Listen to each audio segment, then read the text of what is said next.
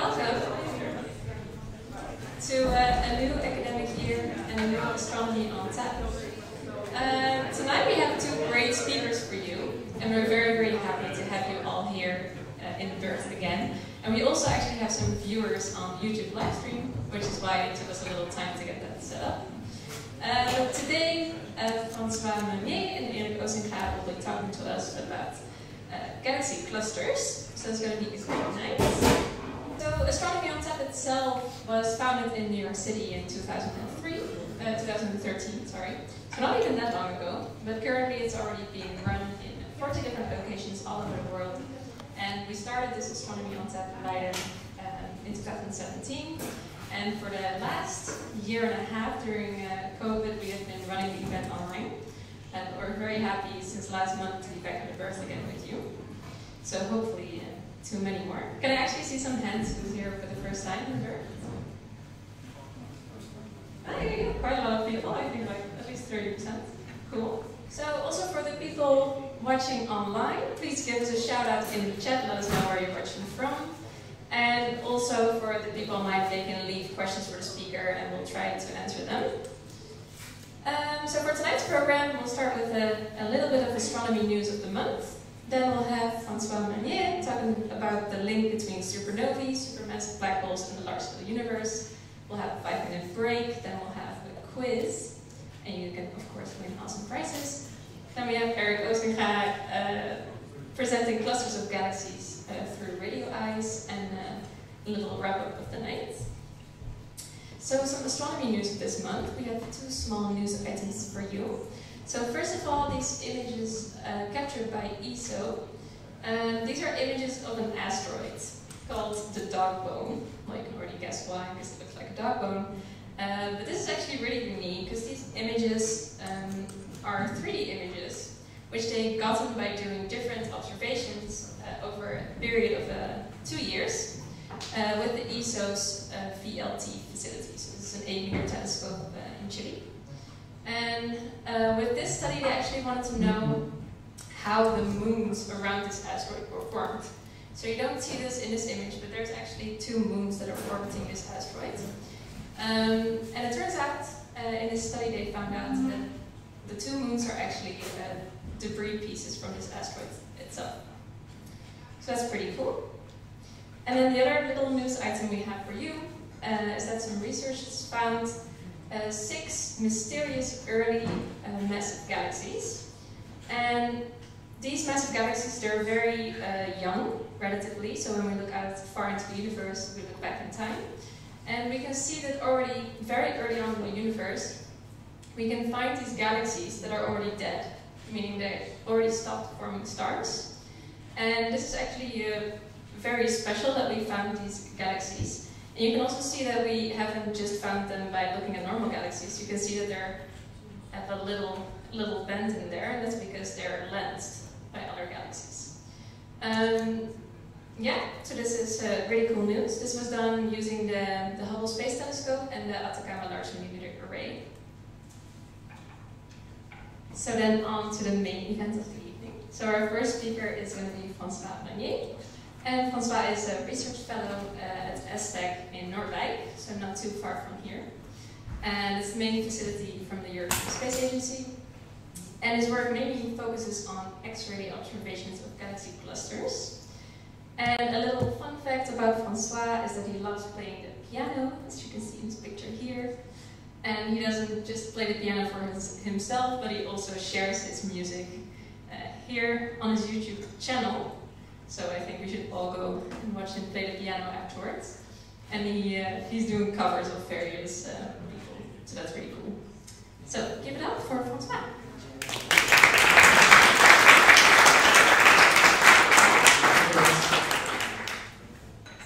All right, cool. Well, thank you very much, and good evening, everyone. It's a real pleasure to be here. I think it's my first talk for such a long time. All right, so today we're going to talk about many things, but including, of course, supernovae, supermassive black hole, large-scale universe, and I'm going to show you a sort of link that's between all these 3 different astrophysical systems, a link that's very, very common for actually all of us, but we're going to see that in a while. So I like to do sort of zoom out to remind everybody how great or big our universe is. So let's start. So we are basically here in the birth of Leiden, of course, and this is more or less 1 kilometer. We can zoom out very quickly. We are somewhere here, 10,000 kilometers. So now we're on the side of the Earth. Of course, we all know that the Earth is not everything in the cosmos. And I actually like this picture because this shows you like the Earth and the Moon for scale. So everything is real, so the distance and also the relative size. So of course, the Earth and the Moon. This starts to be like an interesting distance because now even light, which is like very fast, it still needs at least a few seconds to go from this point to that point. Of course, we can just zoom out further. We are in the solar system now, where now we're not talking about light seconds, but light minutes. At the edge of the solar system, we talk about light days. And then if we zoom further, then things start to get interesting because you start to see like the neighboring stars of us, and then we start to talk about light years. Okay, we can zoom even further out, and this is like a scale which I really like because this is our own Milky Way, which is more or less 100,000 light years long here. You see that we're here, and there are many interesting systems and stellar objects in our solar system, in our Milky Way. Sorry. One of them is, of course, supernovae. I'm not going to explain that now, but you probably all know that this is a star that just explodes at the end of its life. And also, if you look at the very center, what you see is that you see a lot of stars really orbiting here around a sort of center, which is completely dark, actually. So you don't see anything. And now we know that at this location, there's actually a huge mass which is dark, which is actually a supermassive black hole. So something which is several millions times the mass of our sun. And so it's something which is really quiescent, which is not really very active, otherwise that would just emit a lot of light. But I'm going to come back to that later. So if we just zoom even further out, now we have our Milky Way here, but we start to see also a lot of other galaxies, right? So now we talk about 1 million light years. The Andromeda Galaxy is really well famous, it's there. The Triangle Galaxy, which is there. Fun fact, this is actually the only galaxy that we know which for sure has no supermassive black hole in the center. We still don't really understand why, but it's still something interesting. If we zoom further out, then things start to be even more interesting because every little dot here is actually a single galaxy. Now we talk about 100 millions of light years. And you start to see also that galaxies are not spread everywhere. They are rather clustered into actually galaxy clusters. So for example, we are in the outskirts of the Virgo cluster here. And so if we zoom out, of course, we see a lot of galaxies here. And at the center of the Virgo cluster, there's one huge giant elliptical galaxy, which is known as M87.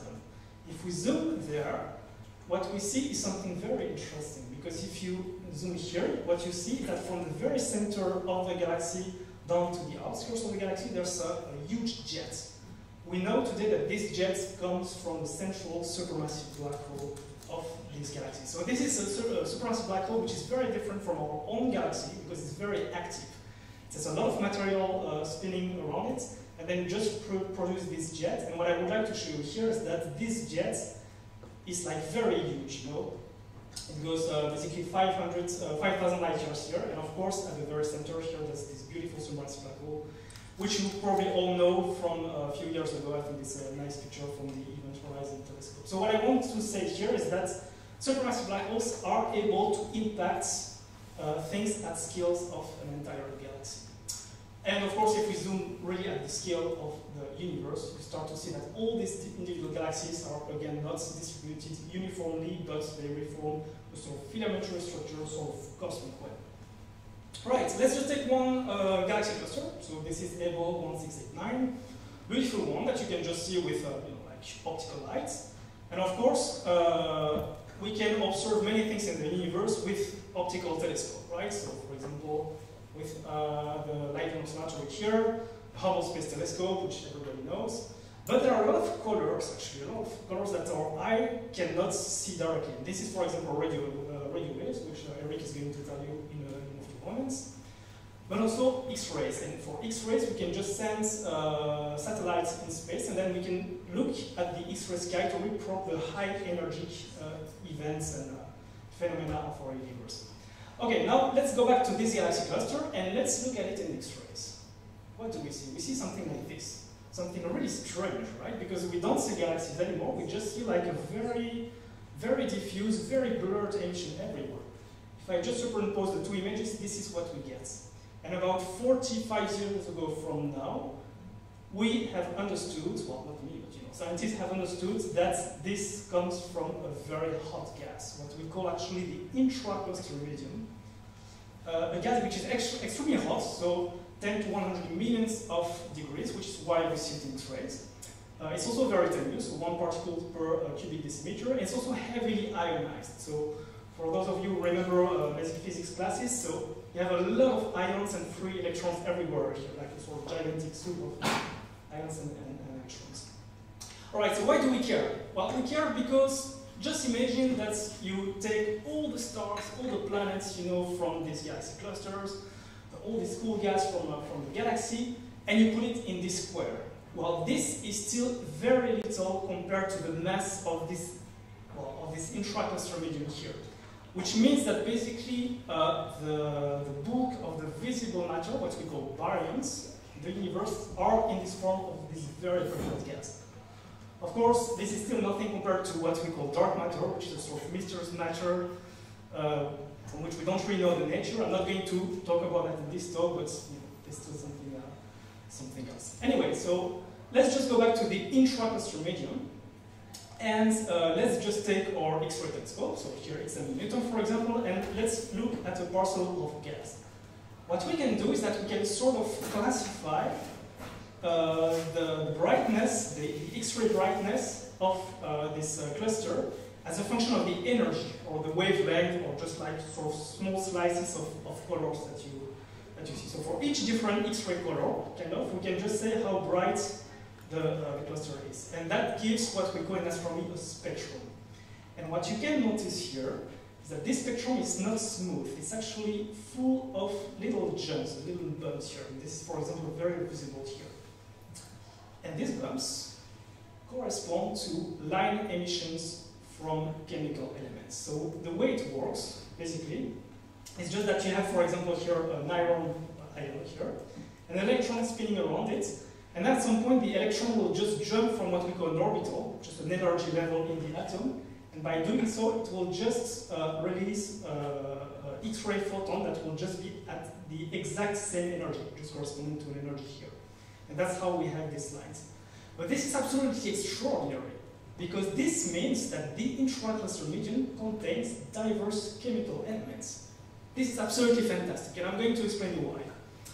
Just a few minutes after the Big Bang, all the elements in the universe were hydrogen and helium, so the two lightest elements of the universe that we know. All the other, what we call metals, all the heavy chemical elements, could it be carbon, nitrogen, oxygen, etc., we know they come from another source, which is supernovae, stars and supernovae. So basically, supernovae are the only way to produce metals, so all these elements helium and hydrogen. So in other words, all know probably this beautiful quote from Carl Sagan that we're all made of stars. So you, me, this glass of beer here, absolutely everything. They were all at some point, all these atoms were at some point forged in the very core, the burning core of supernovae. There are two types of supernovae. So the first one is actually, if you take a massive star, a big blue massive star, which just runs at the end of its life because it runs kind of out of hydrogen. Then it just explodes as what we call a core collapse supernova. This core collapse supernova will produce a lot of elements, but mostly light elements. So typically oxygen, neon, magnesium, silicon, sulfur, a little bit of argon as well. So for example, the oxygen you breathe, the beer that you drink, basically the oxygen and water, all come from core collapse supernovae. Next to that, we can also imagine low mass stars, so typically mass of the sun, in a binary system where you just have like two of the stars here. One of them just dies as what we call a white dwarf and will sort of accrete the material of the other star here.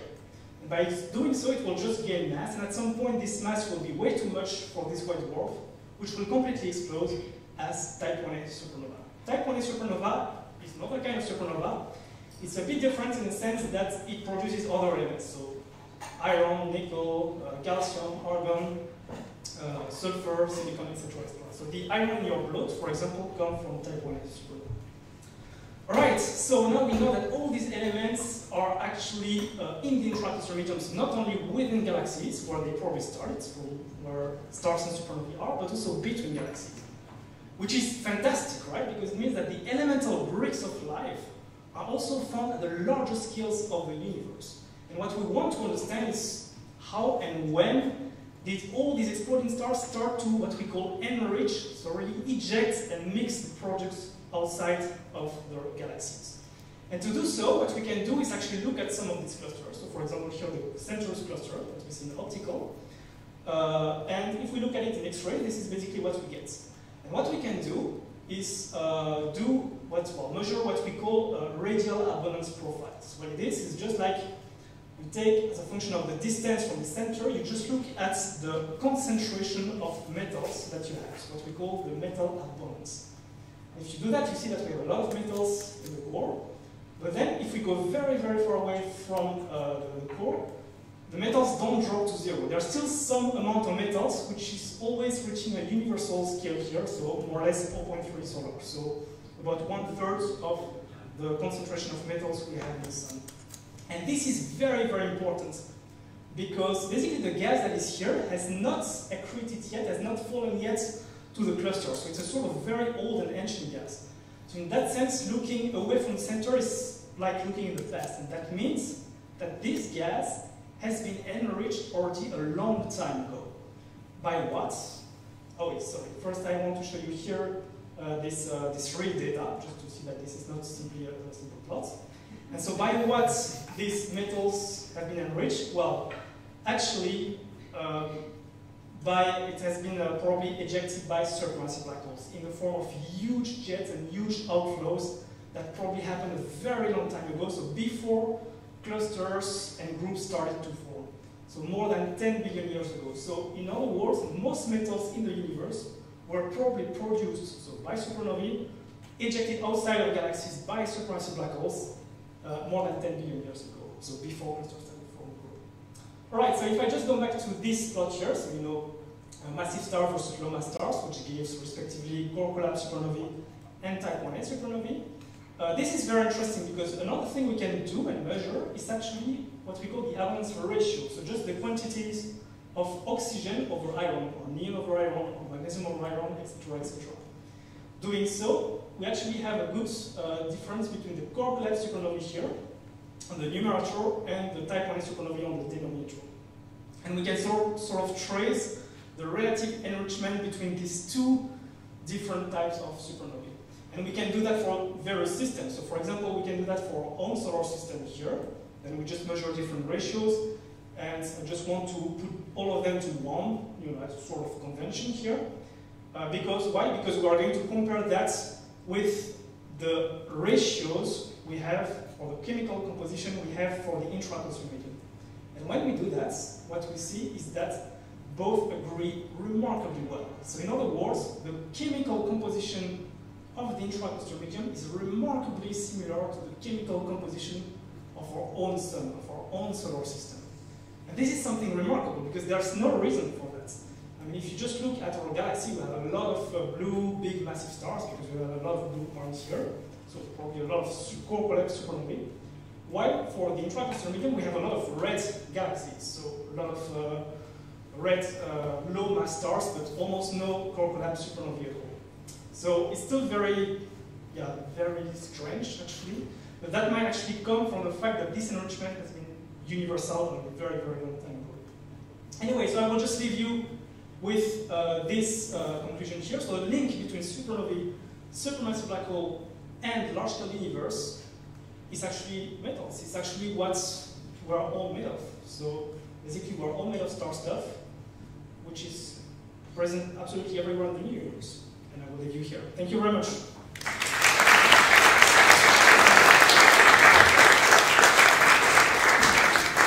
Thank you so much, François, for this great talk. So then we're on to the questions. Does someone have a question? Yes, I think you're going to have to shout and then we'll repeat. Okay. If you look at the current black holes and the jet speeds that they are having, we know how much how much mass these jets produce, then given the fact that you will want to enrich the entire universe, how many of those big jets and black holes should we have then? And where are we now? Yes. So I'll just repeat our question. It's, if I understand correctly, how many jets we would need basically to enrich the entire universe, the entire cluster volume, knowing that we know that supermassive black hole with a given mass gives a certain jet, a certain power. This is actually a very good question. However, there's still something. Okay, I think this is a very nice sketch here. By the time everything was enriched, so probably more than 10 billion years ago, what we think is that supermassive black holes were into another mode of producing of feedback, basically. So when a black hole accretes just a little bit of material, indeed it produces jets, which is the case now. But at very, very high redshifts, what we believe is that supermassive black holes were accreting so much that they produce what we call outflows, which look more like actually what you have on the right of the picture here. So it's still not really clear how this outflow works, to be honest. This is still something that we need to find. And for example, I'm sure that JWST, so the James Webb Space Telescope that will be launched very soon, will really help us to find this question. Thank you. Another question from the audience. Yes. Yes, hi. Are you saying that all the galaxy clusters show the same abundances of metals? And if that's what you're saying, does that mean that the enrichment happened before the scale of the universe was so big that they couldn't travel, or that it's a universal process that's happening everywhere?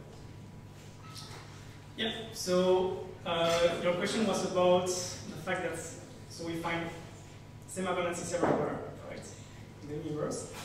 I'm not sure I understood your first explanation. Can you repeat it? Well, do you find the same abundances in all galaxy clusters, or is it do you find differences between the different clusters that are observed? No, we find something that is very, very similar. There are two things to consider here. The first one is the absolute abundance of metals, so like really the absolute metallicity. And the other thing is the relative ratio. So for example, as I showed, oxygen over iron or magnesium over iron. If we talk about the absolute metallicities, we have something that in the center of cluster, they can vary a little bit. Not that much, but they can vary.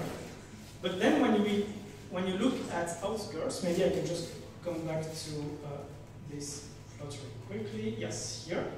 When you look at outskirts, this 0.3 level is the same for all clusters, as far as we know. We need, of course, to have more measurement, but as far as we know, this is remarkably the same. And then when it's about ratios, then we also know that this is remarkably the same everywhere. So in that sense, it really seems that this enrichment is universal. Although in the center here, there are still some variations from time to time that we also need to understand. Another question?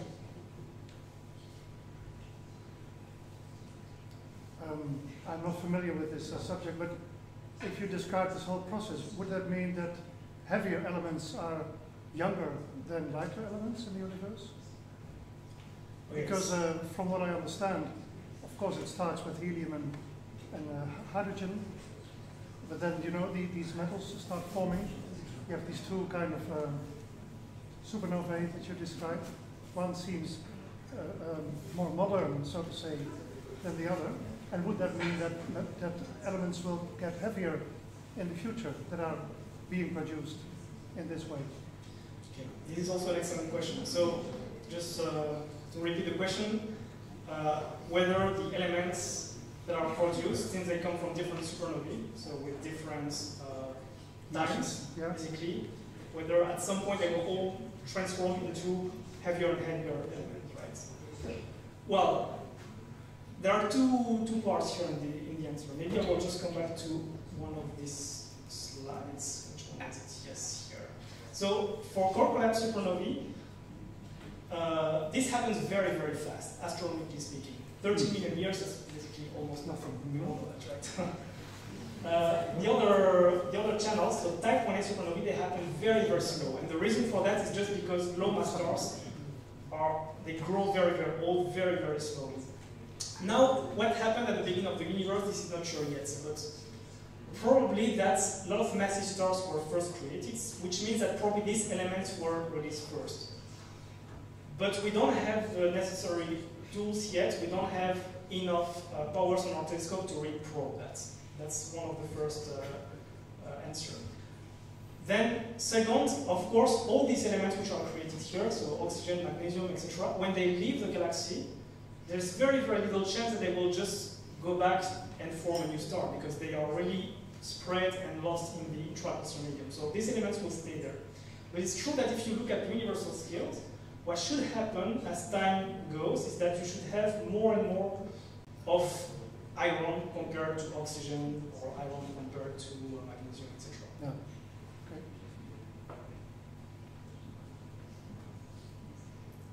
Is there a final question? Yes. Yes.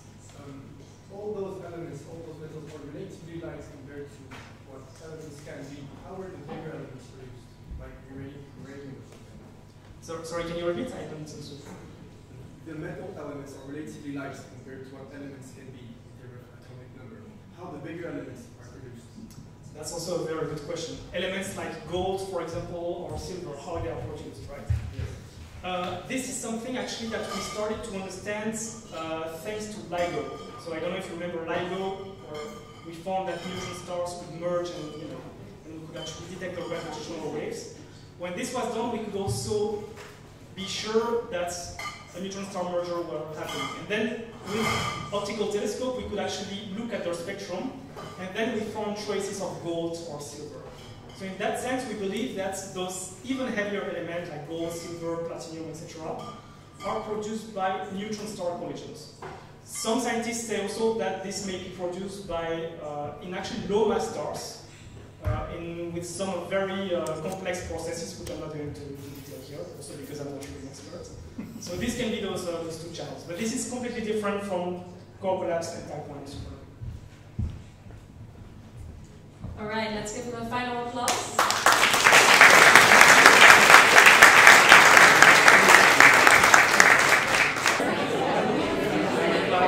All right, good night everyone. I think it's time to start the games. So, whoever wants to participate, please go to www.nent.com, and then if you just fill in this code here, then you can sign up to participate in the game tonight.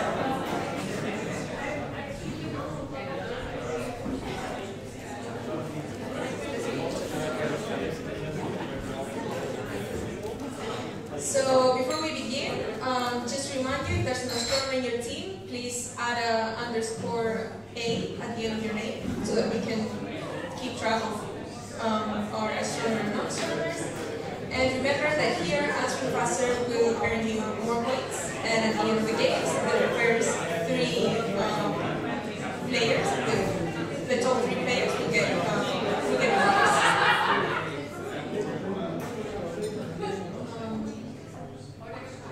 Okay, so for our first game, true or false, we will tell you a statement, and you guys have to tell us if it's true or false.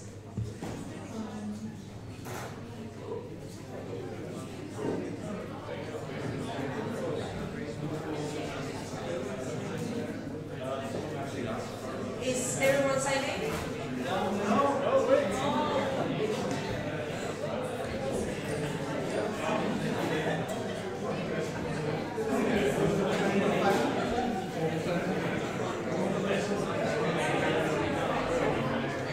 Are you not playing? Are you not playing?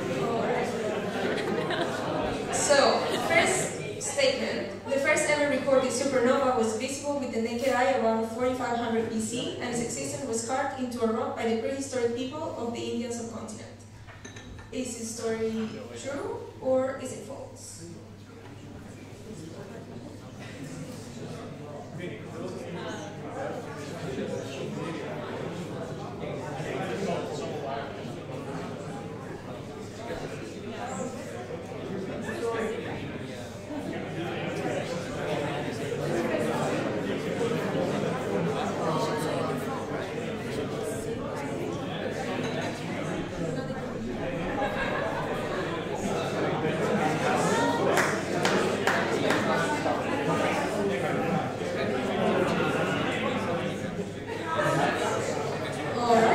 see our top 3 scorers so far?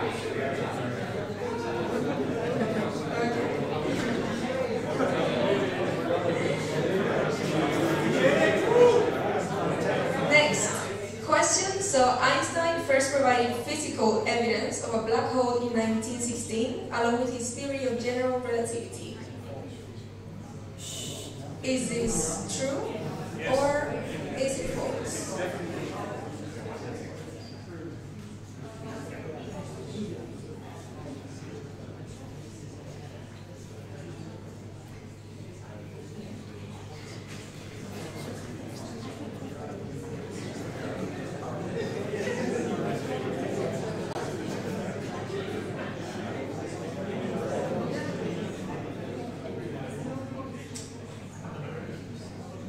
And this is false indeed. So Albert Einstein first provided theoretical evidence of black holes in 1916, and then for the first black hole was discovered in 1971.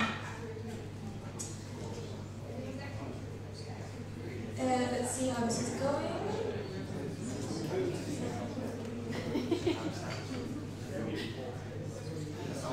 Kermi maintains the lead.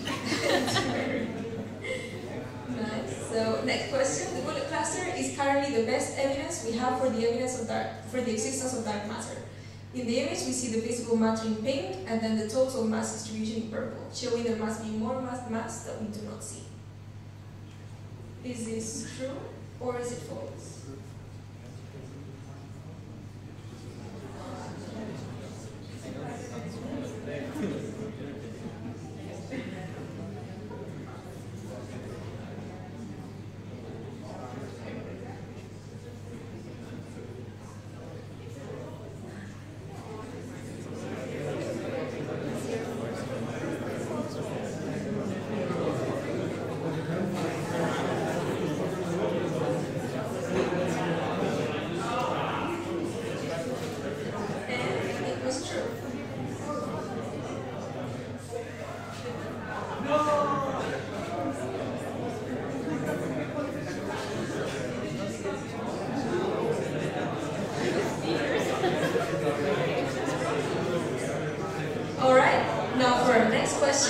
On the image, we see the first ever built gravitational wave detector in 1966 by Joseph Weber.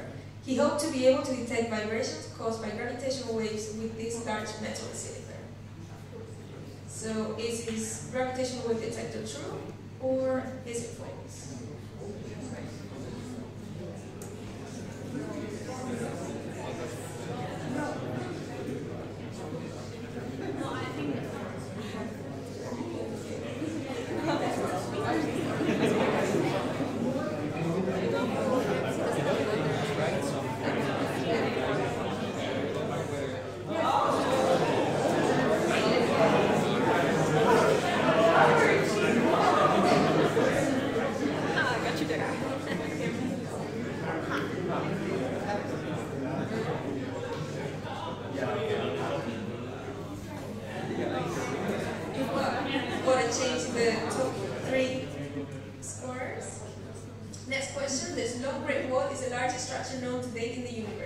Measuring 1.37 billion light years in length. True or false?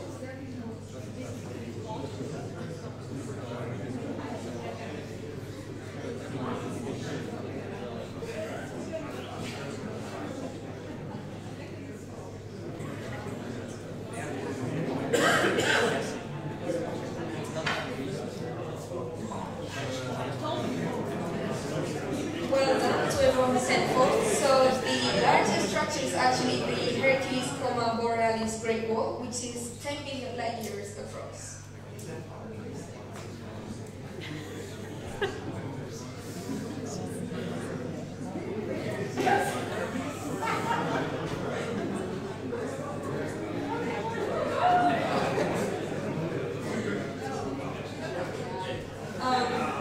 So data collected from 2015 to 2018 at the Large Hadron Collider has revealed potential evidence of the Higgs boson decaying into dark matter particles.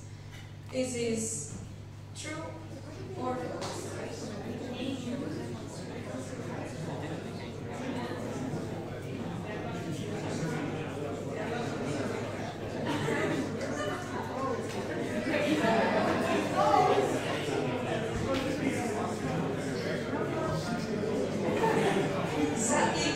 is false, so there has been no evidence of the Higgs boson decaying into dark matter particles, but the lack of decay has put some constraints on the rate at which this decay can happen.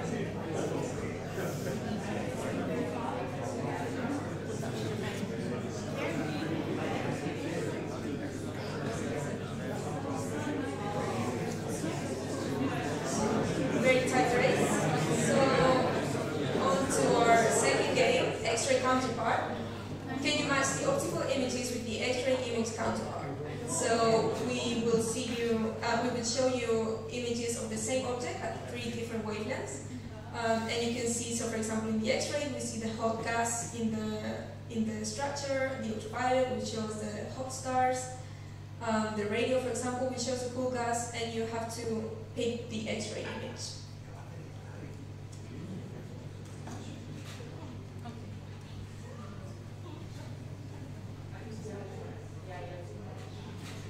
So which image shows the X-ray counterpart?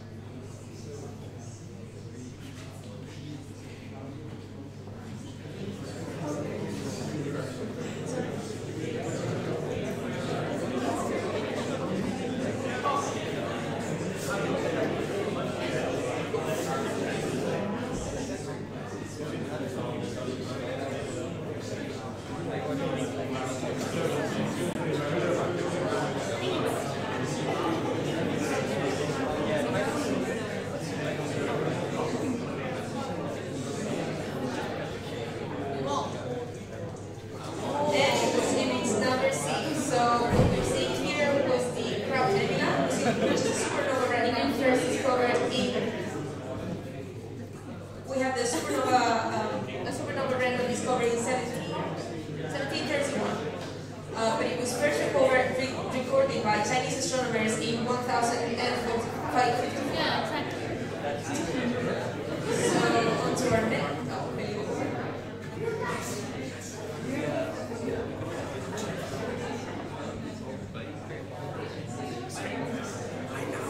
Very nice. So on to our next image.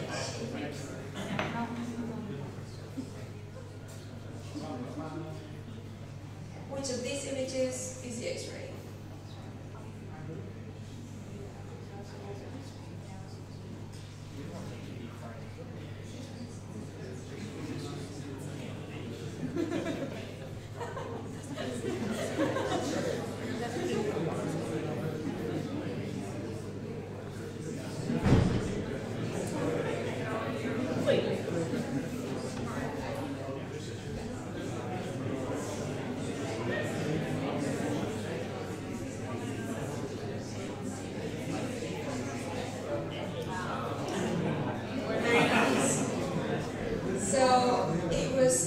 Number B, and then number C is the infrared, and A is a composite image with both the X-ray and the infrared.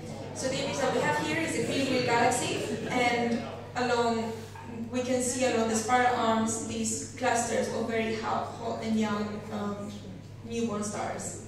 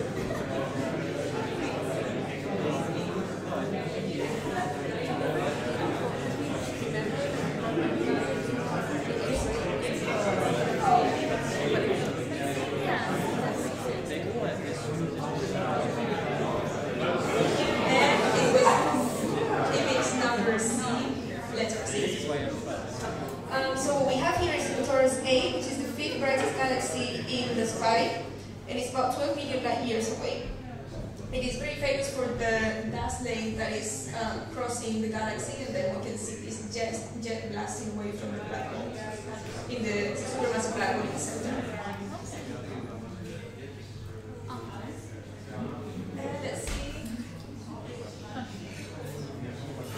this one.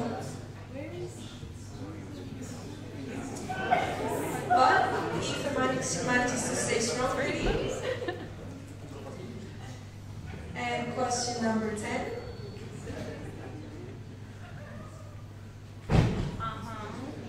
Which image is the X-ray counterpart?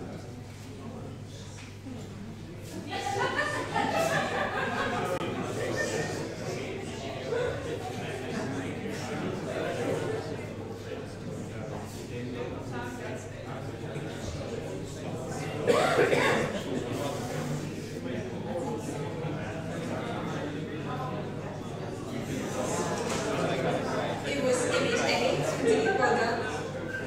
So what we see here on the top and the bottom are the auroras of Jupiter.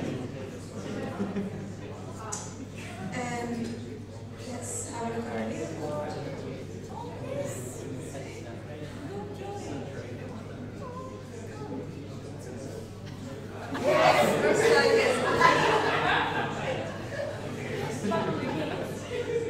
Next question.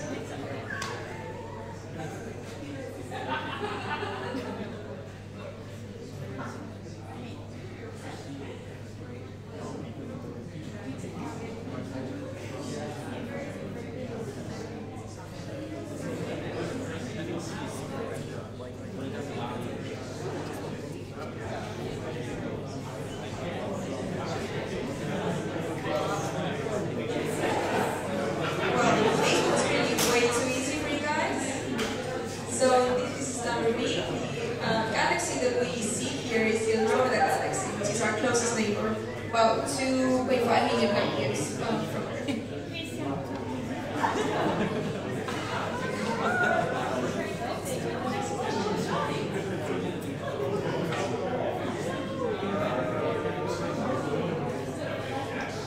Alright, and now finally on to the last question. Who will come up with the top 3? Which image shows the X-ray?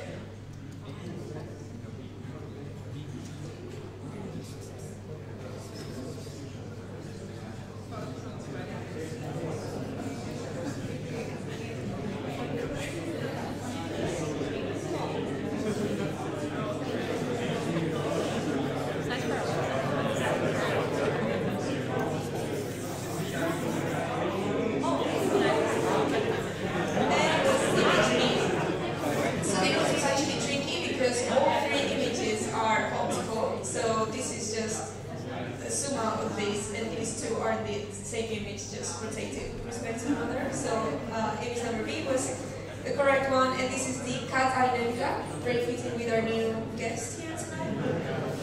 And it's nebula that's about 1,000 light years away from us. Alright, and now finally we get to see our top 3 winners.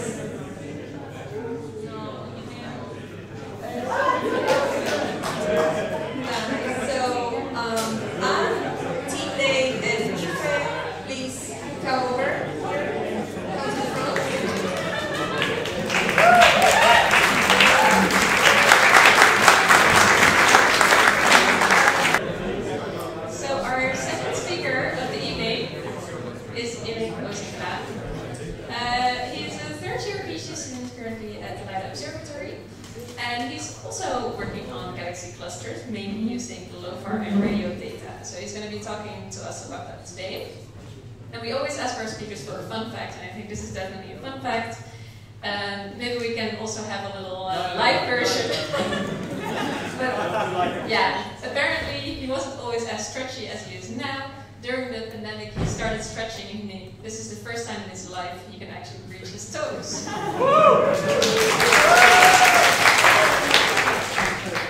Right. So let's give the floor to Erik. Thank you.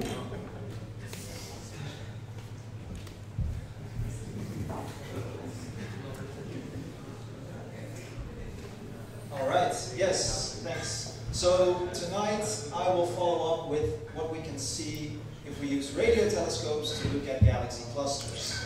And I'll just start with another introduction, but I decided to have the introduction the other way around. So where François decided to zoom out, starting from the Earth, going towards the scales of galaxy clusters, I like to zoom in, basically taking the entire universe and zooming back into where galaxy clusters actually live in the universe.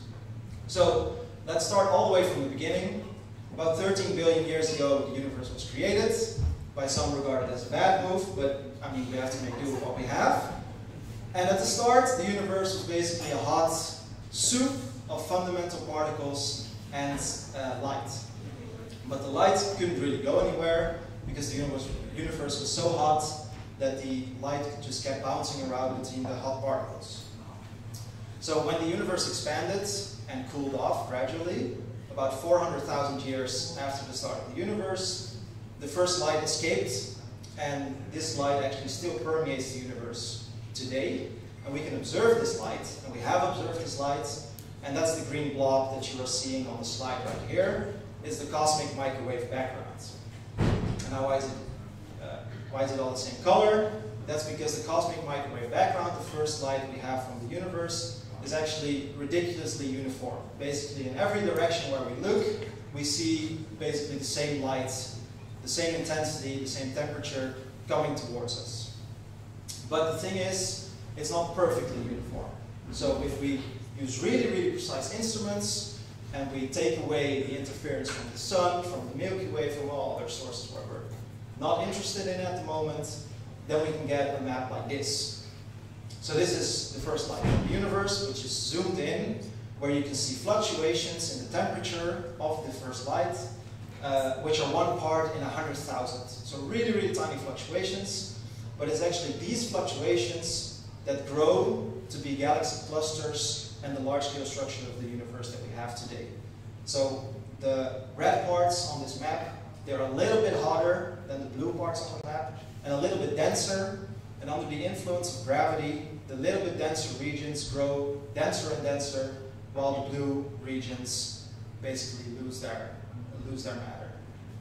So this nice little illustration, sort of skipping through time at a very, very fast pace now, from the start of the universe to the current day. You can see that from an initially relatively uniform field of mass, of matter in the universe, when we turn on gravity and we turn on time, the matter starts to clump in regions where there's a lot of matter already, where there's a high density, and it starts to basically be pulled away from regions that have less. And this creates a structure of the universe that we have today, which is known as the cosmic web. So, yeah, the structure that it creates is basically a web-like structure, and this simulation, this image shows you this very large structure. So this here on the bottom is 300 million light years across, and at the nodes of the cosmic web, this is where the galaxy clusters are. So at the densest points in the cosmic web, basically like spiders in a web, this is where galaxy clusters live. And they grow through mergers with other galaxy clusters. So, yeah, basically these cosmic spiders, they slowly start to attract nearby smaller groups and larger clusters, and this is how, through merges of clusters, these clusters grow. So cluster merges is actually what my PhD is focused on. So what happens when we have the largest structures in the universe, these giant clusters of galaxies, and we actually take 2 of them and we smash them into each other. Now, here you see an example of a cluster merger with regular eyes, so with optical telescopes at optical wavelengths, and there's not really much to see here. If you would ask me, is this a single cluster, is this 2 clusters merging, I wouldn't know anything.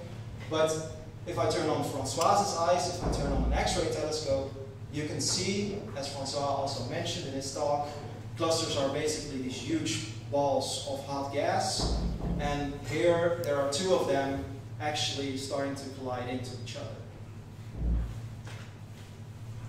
And okay, I'll skip that one because this one is a nice illustration of what happens when you have 2 balls of gas that are really hot and that are millions of light years across, and they are bumping into each other. What happens is a lot like a weather system, actually, where you have, when two clouds are hitting each other, there's a lot of turbulence being generated inside the clouds, and there's huge shock waves being created that are propagating outward out of the clouds because of the smashing together of these two clouds. And in this way, we can actually see galaxy clusters as gigantic particle accelerators. So when these two giant blobs of gas are smashed into each other, the clouds, the intracluster medium, is just shaken up completely. There are shocks moving through it, the gas is randomly being pushed around, and this causes also the particles, the charged particles in the medium, to gain a lot of energy from this huge collision. And so this is basically CERN on steroids. It's really a particle accelerator at 1 million light years across with ridiculously amounts of energy. So clusters are really good laboratories to study particle acceleration. And so, a small recap for the introduction. We've started from the initial fluctuations in the universe, very, very tiny fluctuations, which eventually grow into the cosmic web structure that we know today. This cosmic web structure contains clusters in the very densest regions of this structure, and these clusters actually grow and are still growing today by mergers with other clusters. And in this process of merging, there's an enormous amount of particle acceleration happening. So these merging clusters are basically giant particle accelerators, and this is then what we can observe in the radio. So I know you've all been waiting for it because it's the title of the talk after all. So what do we now see when we observe the galaxy clusters with radio telescopes? So here's a cluster that I'm actually working on, which is AoT 2256, and this is the optical image. And when I turn on the radio, you can see that much actually like the X-ray, the entire intracluster medium, the entire space between the galaxies is actually filled with radio emission. And this radio emission, it comes in all shapes and sizes. And for the second part of the talk, I'll try to explain to you a little bit what we are actually seeing here, so that at the end of the talk you know and can maybe explain to a friend or colleague what you can see with radio eyes. So one thing that we see, as you saw in the illustration, is that when these two giant blobs of gas bash into each other, shocks are created. And it is at these shocks that also the charged particles, the electrons and protons actually gain a lot of energy, and they actually light up in the radio. So this is, I think, one of the prettiest examples that we have of such a shock that is lighting up, and we can see with radio telescopes. It's called the sausage cluster, and you can actually see two shocks. So there's the prettiest one, what's called the sausage, is up top, and there's a counter shock right here that we can see in the radio, and the white shows the X-ray, so there's not two clumps anymore, but it's just been destroyed along the axis of the merger. And if I zoom in, just so you can get a little bit of an appreciation of the size of these shocks. So this is 1 million light years, and maybe if you're sitting at the front, you can see here, that's the Milky Way. So that's the galaxy that we are living in at the moment. And this shock is at least easily 100 times the size of our entire galaxy. So ridiculously large shocks that are lighting up in the radio. What else can we see? So these shocks we generally see at the outsides of the galaxy clusters, because they are generally propagating outwards when these two clusters merge. But at the center of the clusters, we usually also see gigantic, well, I'm going to say blobs again, because that's what everything looks like in radio. Gigantic blobs of radio emission, which we call a radio halo. So in the center of clusters, where the gas is really concentrated, the turbulence actually causes particles to be accelerated, and these particles, this process is a bit more random, which is why it doesn't give this nice collimated shock shape, but it just gives you this random halo, basically, of radio emission. So that's the two main things that we see when huge clusters of galaxies are colliding. But there's also other things you could probably notice in this image. You can see, as François pointed out, also in his talk, there's also jets of radio emission coming from galaxies. So you might wonder, what is the effect on the galaxies actually inside clusters when they are merging? And what does this look like? So yeah, I can go over this a little bit quicker, I guess, because as François said, almost all galaxies actually have a central black hole in the center, so a supermassive black hole in the center. And if we are lucky, they also have enough gas and dust around them that they start to build this disk, this very hot disk around them, and then they produce two jets. And these jets we can actually observe in the radio. As you can see on this composite image on the right, you can see a single galaxy, and the central black hole is spewing out these two fountains of charged particles which emit radio emission. And actually in clusters, because the medium is so dense and the galaxies are moving quite fast through the cloud of hot gas, it's basically like they are feeling a headwind. Like you're biking very quickly and your hair is just flowing backwards. And that's actually also what happens to radio galaxies. So this simulation here shows that these two jets, they initially just want to propagate outwards, but as the galaxy moves very quickly through the intracluster medium, the jets are actually bent. And depending on the exact conditions in the cluster, this can generate very different, beautiful images of radio galaxies. And sometimes when a shock passes over them, or when they get caught in a very turbulent region, these galaxies can actually grow to be much larger than we would actually expect or think would be possible from just calculations of how big these things can get. So, in summary, I hope you now know a little bit what this image is showing you. So, Able 2256 again, where you can see a giant radio halo, a radio shock more near the edge of the cluster, which is a lot messier than the pretty example of the shock that I showed you before. This is a really pretty long-tailed radio galaxy, which is just bent so much that we can actually only see a single stripe. So there's probably two jets coming out of the galaxy, but it's just, it has so much pressure coming towards it that it's just bent all the way back. And there's various other radio galaxies in this cluster. So if you want to remember one thing from this talk, I mean, this is a lot of information at the same time just that I've thrown at you, is that clusters, just remember that clusters are giant particle accelerators, and that we can see that in the radio. Thank you very much.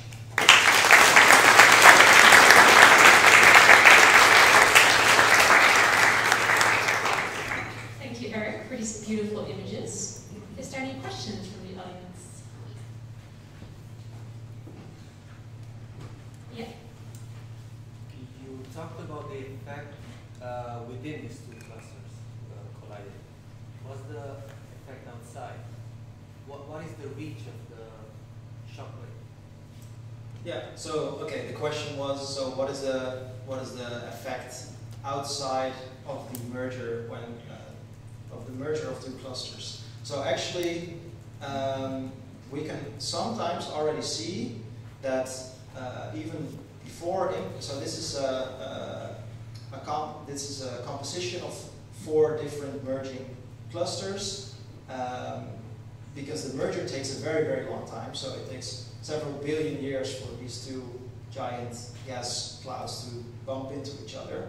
But usually, or yeah, I mean, we have observed a few cases where already before they impact each other, the medium in between the clusters is already stirred up enough that we can observe what we call a bridge of radio emission between the clusters. So even outside the clear cases of shocks, the medium here detects enough and can have enough energy that it sometimes emits radio emission. But our telescopes are just becoming sensitive enough that we can actually see stuff happening outside the cluster. So it's still a fairly big mystery what is happening also between clusters in what we call the filaments, the cosmic filaments between the clusters. Yeah.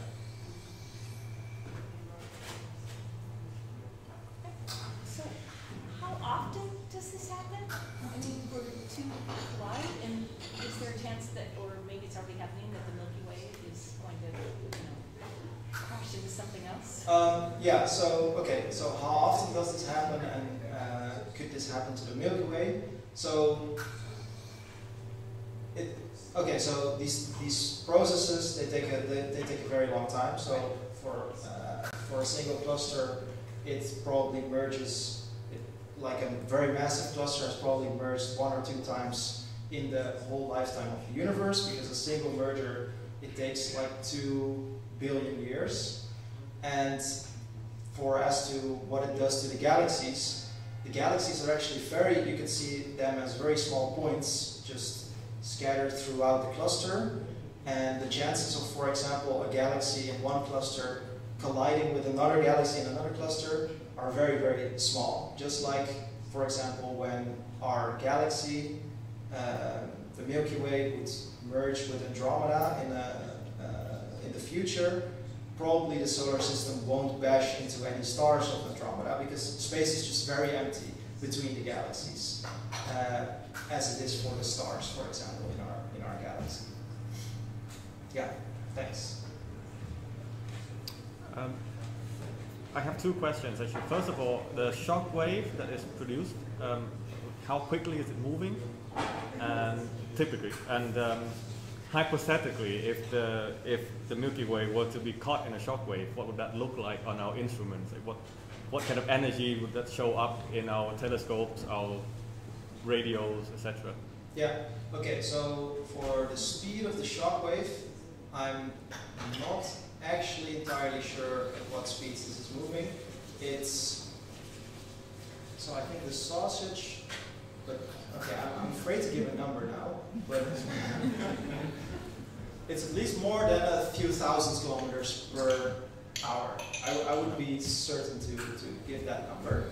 And as for the effect on the galaxies, so actually a study a few years ago found that when such a shock wave passes through galaxies, it can actually reignite star formation. So it can actually cause the gas in the galaxies to be again clumped together and new star formation to start. So it would be yeah, that would be nice. I mean, we could probably have more stars in our galaxy, at least for a short while. Yeah. Thanks.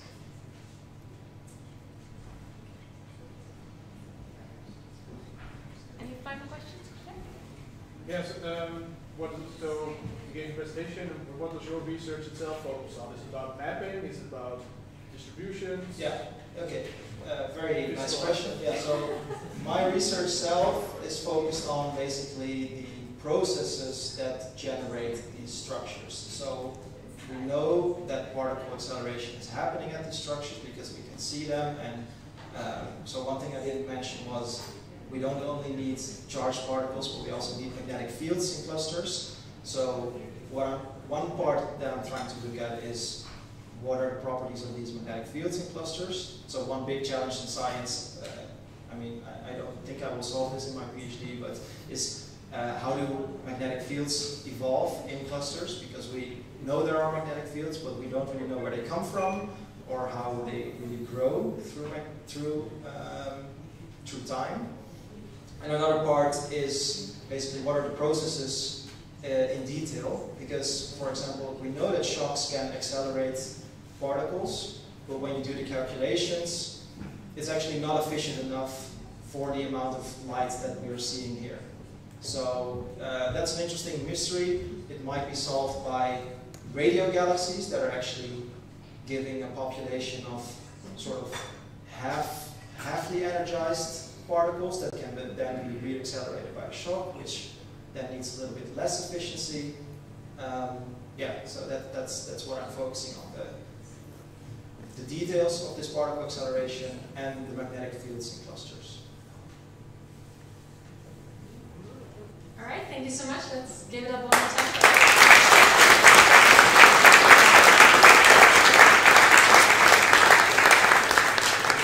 All right, so our next event is going to be the 25th of October, and it's going to be about astronomical instrumentation.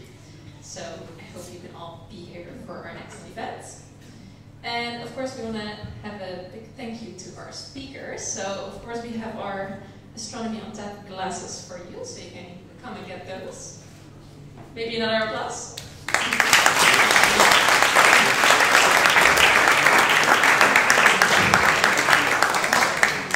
I'm actually loving the real life applause again. It's much better than the Zoom one, so we'll take it, we'll take it. And then finally, just a big thank you to everyone else in our team. Most of us are here today, but definitely not all of us. And this also couldn't have been possible without the support from the Leiden. So thank you, and thank you all for coming, and I hope to see you next time.